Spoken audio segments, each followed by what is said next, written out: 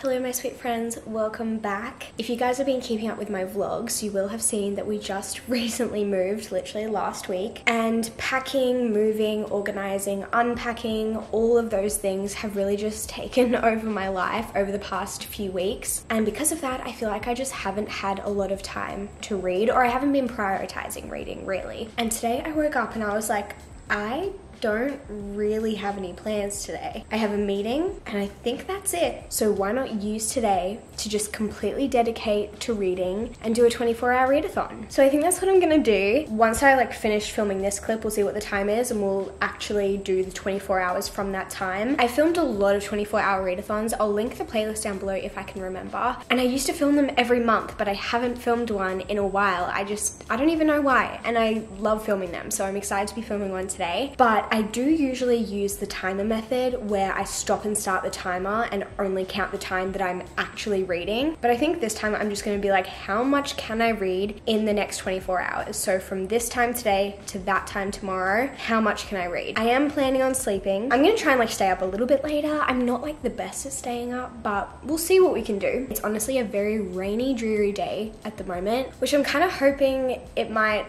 get a bit sunnier. I'd love to sit outside and read. We'll see how we go. It's going to be a cozy day either way. As for what I'm currently reading and in the middle of, I have one physical book and one Kindle book. So I'm reading The Right Move at the moment, but I'm almost done. I'm at 83%, so I don't have much left on this one. But the other book that I have started is Escaping from Houdini, which is the third book in the Jack the Ripper series by Kerry Maniscalco. I am maybe a quarter of the way through, maybe a little bit less than a quarter of the way through. So I'd also love to obviously get through this. This series kind of follows two teenagers solving mysteries in the late 1800s, and it's just so much fun. Honestly, I love it. And then after these, I don't know, I don't really have a set TBR. I would love to read something from my monthly TBR because it is the 11th of March today, so we're a third of the way through the month and I have not read a single thing from my monthly TBR, so we might try and prioritize that, but we'll see. I'm just gonna mood read my way through this 24-hour readathon, and I guess I'll update you guys along the way. I think I'm gonna start with this one because it's just what I'm in the mood for right now. I'm loving this series, I'm loving these books, I think they're so much fun. And so let's officially start this readathon. It is 8:11. So let's see how much I can read in 24 hours.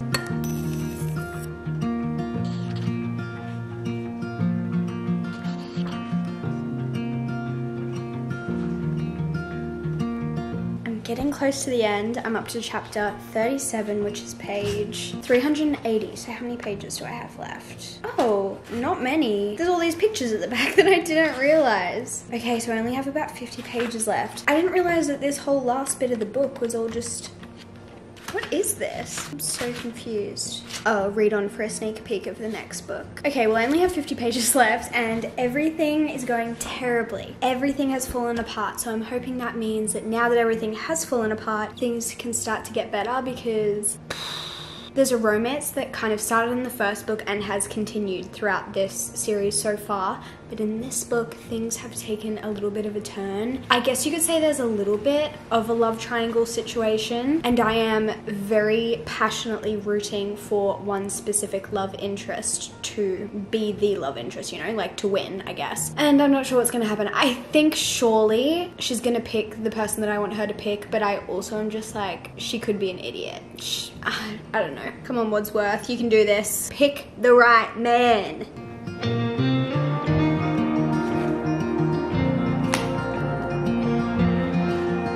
I officially finished Escaping from Houdini and it was so good. I loved it so much. This series is just so much fun. I think it's 4 books total, so I only have 1 more to go and I'm genuinely sad about it because I just love these characters. I love hanging out with them. I feel like their banter and their little flirty situation is just so much fun. This series is young adult historical mystery. It follows 2 teenagers who are forensic anthropologists. something like that. They basically look at dead bodies and figure out how people died, and they are somehow caught up in all of these mysteries and end up like kind of being almost like detectives, I guess, trying to figure out why these murders occurred, who the murderer is, all of the stuff like that. Each book in this series follows a different mystery, and each mystery is solved by the end of each book. So it's kind of like 4 different stories, but they all kind of link together because it's the same characters, or the same main characters in each book. And in the first book, you're kind of following the main characters in kind of like where they live in their hometown. The second book, you follow them as they go to this like school that's like set in a castle where they're like learning to be better forensic anthropologists. So that one is set at a school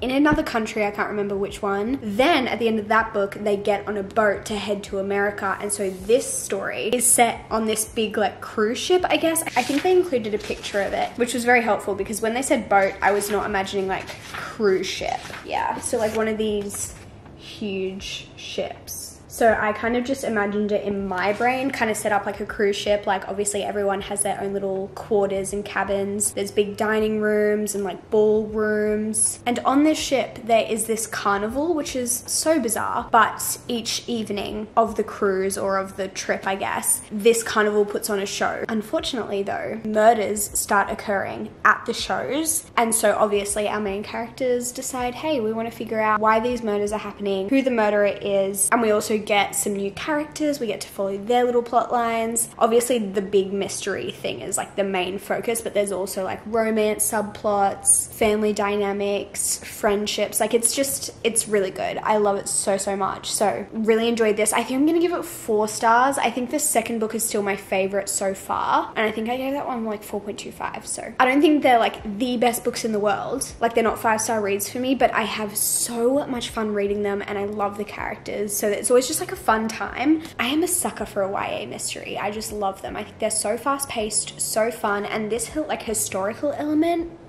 it's perfect. I think now I might go to my Kindle and finish The Right Move, because like I mentioned, I think I'm like 80-something% of the way through that. So hopefully I'll get through that pretty quickly and we'll keep the momentum going. It did take me like over 4 hours to get through this. I did have a meeting at 10, which was only like 30 minutes, so it really didn't take that much time out of my day. And apart from that, I feel like I've been reading like literally the whole time. Even while I ate lunch, I was reading, and I've tried to just, not put this book down at all. Obviously a few tiny breaks here and there, but I've really been just like reading the whole time. It did take me longer than I thought it would to finish this book, which is a little bit sad, but also I want to be realistic with you guys. Like it took me like 4 hours to finish this book, and I had already started it when we started this readathon. Like I'd already read like maybe a little over 20% of it, but it still took me like 4 hours to read like a 400-page book. I'm like happy with that, but at the same time I just really thought I'd get like a bunch of books done, but that's just the reality of it, I guess. I'm not necessarily a super fast reader. I don't think I'm super slow, but yeah, I don't think I'm that fast. Like I think I'm probably average. I don't even know. I definitely don't read a book in a couple hours, but I also want to enjoy my book, you know, so I'm not gonna just like skim it. Anyways, I'm gonna keep reading, and I should finish up the next book pretty quickly because we are pretty much done with it already, and then we can choose a new book. I don't know what I'm gonna do, but first up, let's finish The Right Move.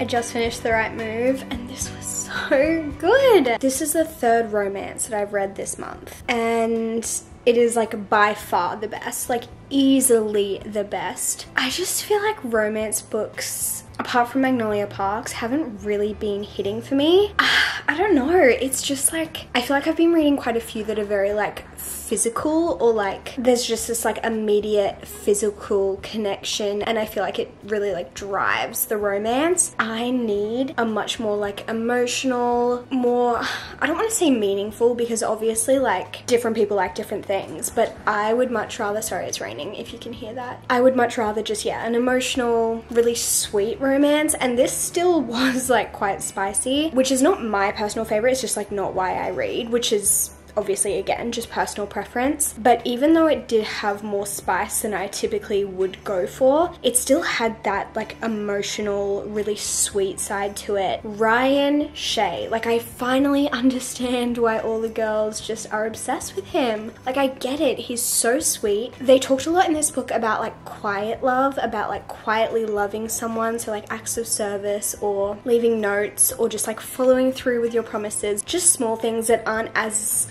obvious compared to like, oh my gosh, we have so much chemistry, there's so much tension, da da da. Like it's much more, oh, he makes my favorite coffee for me every morning without me having to ask, and he knows my dietary requirements and like adds extra things to his groceries even though he won't eat them, just so that I have the things that I like little things. I just love stuff like that. Also the sign language, oh my gosh. So good. Really, really enjoyed this. I think I'm gonna give it 4 stars because again, it wasn't like my favorite book in the world, my favorite romance in the world, but it is definitely the best one I've read in a while, apart from Magnolia Parks. I don't even know if that's really like romance, you know? I feel like for just like a classic romance, I haven't read a good one in a while. I could be forgetting something that I've read recently, but yeah, I really enjoyed The Right Move, and now we're moving on to our 3rd book. I mean, in saying that, obviously, that one that we just finished, I had like 15% left, so it wasn't, yeah, we didn't have much to read. And it is currently 1:25. Here is my TBR for the month. I have not read anything from my monthly TBR yet, so we have quite a few options. We literally have 8, because that's how many books I put on my TBR at the start of each month. I don't want to do romance, so that immediately cuts out like 3 of our options. So we either have Babel, which is historical fantasy, is it? Good Material, which is more like lit fic, chick lit type thing. Girl Serpent Thorn, The Final Empire, and Half a Soul, which are all fantasy. And I think I'm really leaning towards Half a Soul because I've been wanting to read this for so long. I've heard incredible things about it and it looks like a really great, oh my gosh, is this less than 300 pages? Oh, that's crazy. 200 and how many, like 70? I honestly don't even know what this book is about. On the back it says, it's difficult to find a husband in Regency England when you're a young lady with only half a soul. So she was cursed by a fairy. She has no sense of fear or embarrassment, which makes her prone to an accidental scandal. Oh my gosh, this sounds so fun. It's kind of giving that Regency Bridgerton vibe, but like fantasy elements to it. I've heard, I think this is quite cozy vibes. Oh my gosh, I actually cannot wait to read this. This looks so fun. Can she fall in love even with only half a soul? Enter the world of this enchanting debut historical fantasy where the only thing more meddlesome than fairies is a marriage-minded mother. Oh my gosh, I'm so excited. Okay, well, I'm just gonna start this and I guess we'll see how we go.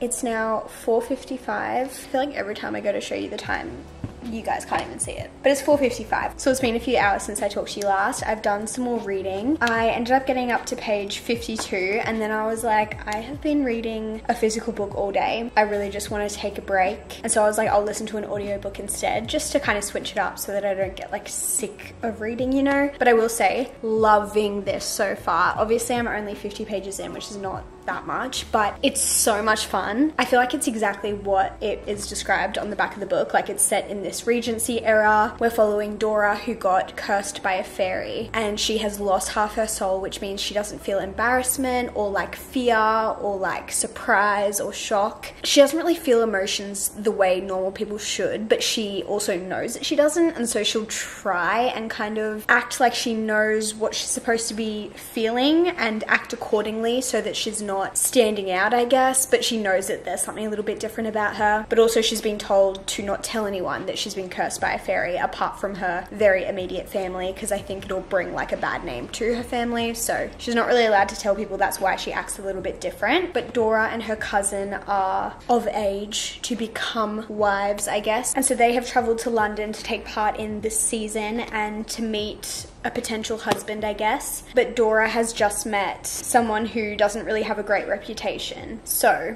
we're kind of following that along, and I think he wants to like help her get out of her curse, but I could be wrong, so we'll see. But I love the way it's written. It feels very atmospheric. I'm seeing every single scene like a movie in my head. It's just so beautifully written and I'm obsessed with it. I also just love Dora. She's really funny. But as for my audiobook, I decided to start listening to Good Material by Dolly Alderton. I do have this physically as well, but it just seemed like a good one to listen to on audio. It's also on my TBR for March, and I ended up listening to 33% of this, so we're a third of the way through this. It started off quite slow and I was a bit like, I'm not sure if I'm gonna like this, but the more I've listened, the more I'm enjoying it. I think at the moment my favorite character is literally Morris, who is our main character's elderly landlord, and he's so weird but so funny. Like, such a bizarre guy, but he's just making it entertaining, which I appreciate, because apart from that, it's just quite mundane, but that's also the point. So hopefully I continue to just like it more and more as the story goes on, but of course I'll update you. But now that it's around 5, I think I'm gonna go have a shower and probably start cooking dinner. So I'll probably listen to more of this audiobook while I cook, but I'll update you with some more reading updates later. It's 8 p.m. and I'm gonna go back to reading Half a Soul. I did take a little bit of a break to cook dinner, eat dinner, and then watch Survivor. I couldn't help it, I needed to watch Survivor. I couldn't miss it. I'm sorry. But I'm back to reading. Let's see how long I can stay awake. I'm not good at staying up late. I usually am asleep by like 9:30, so I'm gonna stay awake as long as I can. And I'm hoping by like sitting downstairs on the couch rather than like reading in bed, I might be able to stay up a bit later. I'll obviously update you, but I'm actually really excited to get back into this. I've been thinking about it since I put it down and have been looking forward to picking it back up again, which I love it when I feel like that when I'm reading, because you just know it's a good book if you're thinking about it when you're not reading.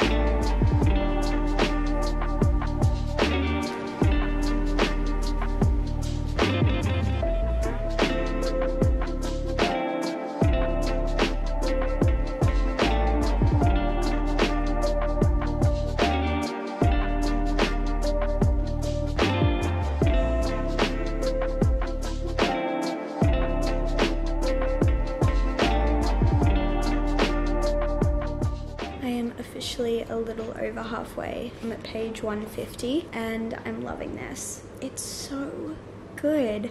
I think if you like Emily Wilde's Encyclopedia of Fairies, there's a good chance that you'll like this. It gives me similar-ish vibes. This is a lot more like Regency-esque than Emily Wilde, but I feel like the main character in Emily Wilde and the main character in Half a Soul kind of give similar vibes, and this feels quite cozy, that feels quite cozy. There's the fairy element in Emily Wilde, there's the fairy element in this one, bit of like mystery going on. Like, they give the same vibes, they're definitely not like the same thing, but I feel like it could be one of those things where it's like if you like one you may like the other. Obviously could be wrong, but oh my gosh, I'm obsessed. Like, if you know any other books that kind of give this vibe, a lot of people say this is like Howl's Moving Castle meets Bridgerton. I don't know anything about Howl's Moving Castle apart from that I've heard people say they really like it. Is it a book? Is it a movie? I don't really know what it is. If you think I'd enjoy it, let me know. Maybe I need to pick it up. But yeah, if you know anything that gives like the same vibe as this, I would love to know. It's also blurbed on the front by India Holton, who is the author of The Wisteria Society of Lady Scoundrels, which I have read and really enjoyed, and also kind of gives similar vibes. I would say The Wisteria Society of Lady Scoundrels is a little bit more ridiculous and a little bit more like rom-com-y, heavy on the com, but it does give like similar-ish vibes because it's like Regency, cozy, fantasy-esque. And I also need to continue that series actually, now that I think of it, because I've only read the first book and I know there's 3. Anyways, what's the time? 9:40. I'm definitely starting to get tired. I don't really know like how to keep myself awake. I don't want to drink like an energy drink because I don't want to be awake till like 3 a.m. And apart from that, like I don't really know what I can do. I guess we'll just read until we cannot read any longer. I'd love to finish this tonight. Not sure if I can. I'll give it a red hot crack, you know what I'm saying? Like, I assume this would take me another couple hours to finish. I'm not sure if I'll last that long. We'll see, but this is shaping up to be a pretty highly rated book, I think.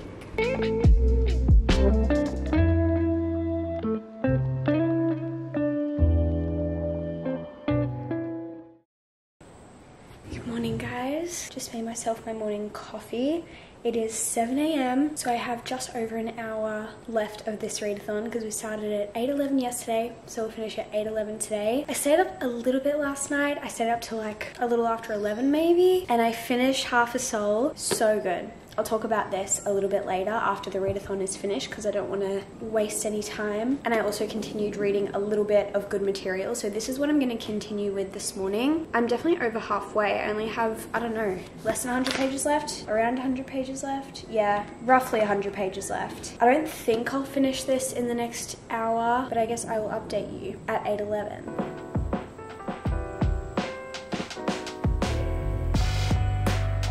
It's actually now 9:30, so we're a little bit past our 8:11 cutoff, but we have finished our 24-hour readathon, and I just had so much fun. I'm honestly very happy with the amount that I read yesterday. After I finished the first book, I was like, oh my gosh, it's taking me so much longer to read these books than I originally thought. Maybe I'm not going to get through that many. And then I was like, you know what? It doesn't really matter how many books I get through. I'm just here to have a good time, you know? And I had such a great time, and I actually ended up reading more than I originally anticipated. So we finished 3 physical books and 1 Kindle book. So technically 4, but also one of the books I had read 20% of, the other one I had read 85% of. So I'm gonna say like 3 books, really. And I want to talk about them a little bit. By the way, I ended up going a little bit over the 24 hours, but I did end up finishing this book, which I'll talk about in a second. So the first book that I finished was Escaping from Houdini. This was so much fun. I love this series. I gave this book 4 stars. The series is just the epitome of fun. It's fast-paced, it's YA. It keeps you on your toes. I definitely don't guess like what's gonna happen, but I'm not really trying to. Like, I'm just there kind of like enjoying the ride. But yeah, I love this series. I can't wait to continue it. I'm so sad that I only have 1 book left, and I'm really excited to see how the series ends. I'm hoping that the last book is kind of like a big, I don't know, just like a bit dramatic, and maybe we have a bit of like a,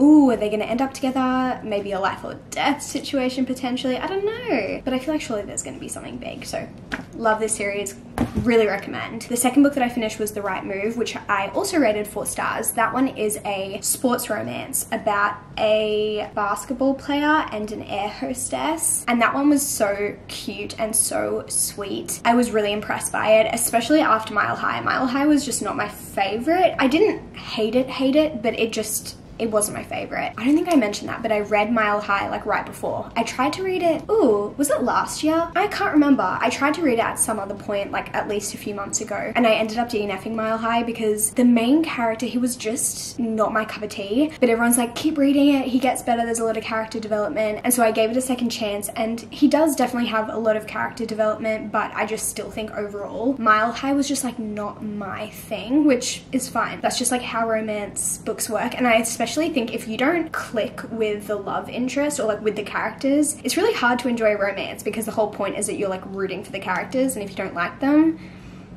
I liked Stevie. Anyway, not the point. I didn't love Mile High, so I was a bit skeptical going into The Right Move, but I was proven wrong. It was so sweet, so cute, so many acts of service. Ryan Shea, I really get it. I do. It still wasn't like perfect to me. It wasn't a 5-star read for me, but it's probably one of my favorite contemporary romances that I've read in a little while. Loved Indy, loved Ryan. Honestly, really enjoyed seeing the characters from Mile High as side characters. I think I prefer that, so really enjoyed. Then I picked up Half a Soul, and this was phenomenal. Absolutely loved this. I'm so glad. I was expecting to love it, to be honest, because I feel like all the people that I've seen talk about it, the way they describe it, it just sounded like something that was right up my alley, and I was not disappointed. I think I'm gonna give this 4.5. Like, it was just chef's kiss, so stunning. I kind of want to reread it already. It didn't give me that like 5-star obsessed feeling, but it was one of those books where I'm like, I'm having such a great time. This is so much fun. I don't think I could like ask for anything more. Like, I don't think there's anything I would really critique. It's so short as well. Like, I'm so shocked at how much the author was able to get in with under 300 pages. Like, I'm shocked. I've had a look, and I think this is part of a series, but I think the next book follows like the next generation of characters, like these characters' kids or something. I don't really know. I like just had a brief look, and I feel like if I'm remembering correctly, I haven't heard incredible things about the next book. Like I feel like people are like, oh, it's good, but it's just like not as good as Half a Soul. So if you've read the second book, or like I don't really know much about the series as a whole, but if you've read other books in the series, like let me know your thoughts. I'll probably read it regardless because I just want to see more from this author. But this is like cozy fantasy,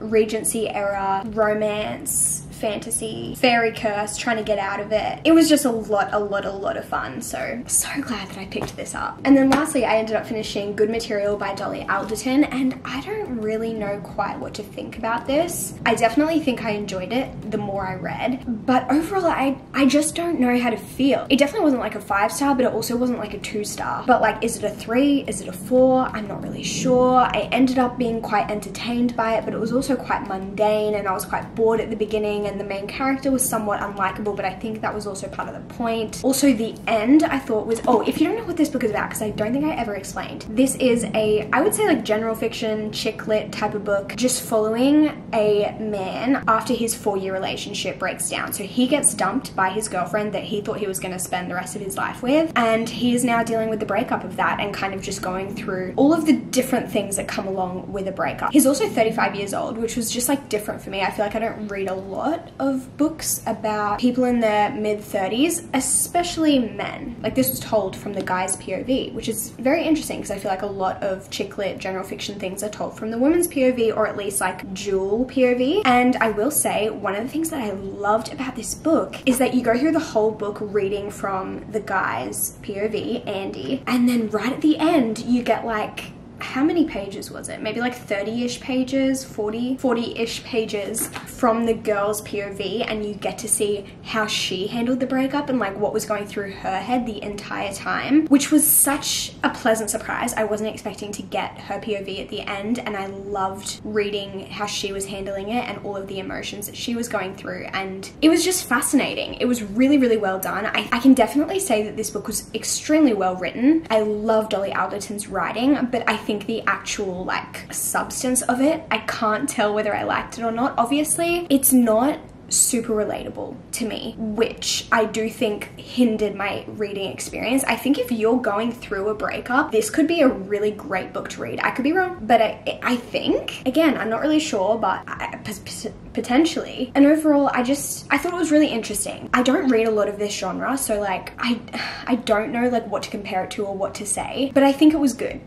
But those are all the books that I ended up reading in this readathon. I had so much fun, and I definitely want to do more of these in the future. Let me know if you want to see more of them, because I think they're just a fun time. And let me know if you liked this kind of format where I just read for 24 hours rather than like timer. Do you prefer the timer method? Do you prefer the 24-hour period? I've also done like 12 hours, like 12 hours one day, 12 hours another day. Let me know what your thoughts are. I would love to know. Anyway, thank you guys so much for watching. I love you all so much, and I will see you in my next video very soon. Goodbye.